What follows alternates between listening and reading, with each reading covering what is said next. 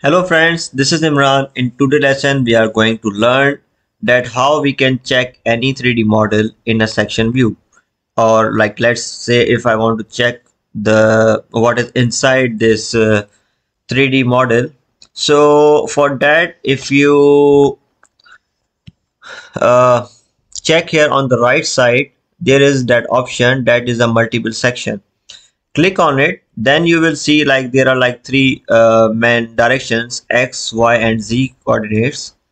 Let's say I want to check into the X value and I want to see what is inside. So this red line is actually showing us the plane from it is like from where I can cut and I can check like what is inside this object.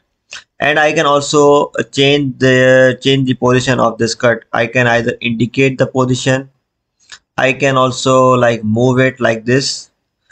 Okay, and let's say right now I cannot see what is inside.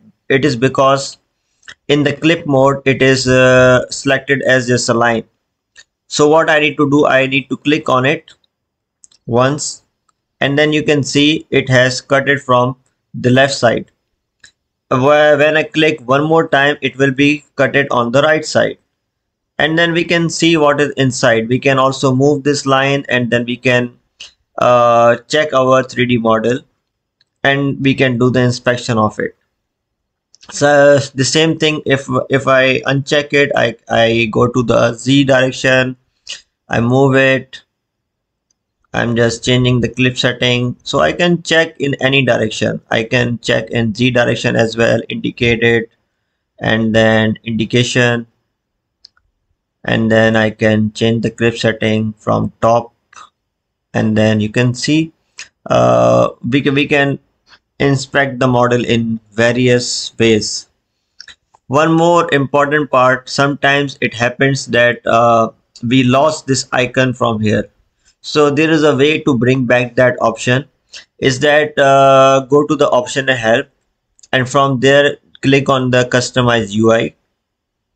Once you click on it, click on the toolbar, and here if you check right bar tools, that is the right toolbar, that is this section overall, and here you can see the first option is multiple section.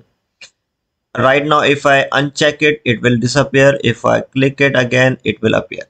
So this is how we can bring back this icon from the UI command, or like this customize UI settings. So this is the end of this lesson. Let's move forward to the other one. Thank you. If you have any kind of comments, you can ask me in the comment section.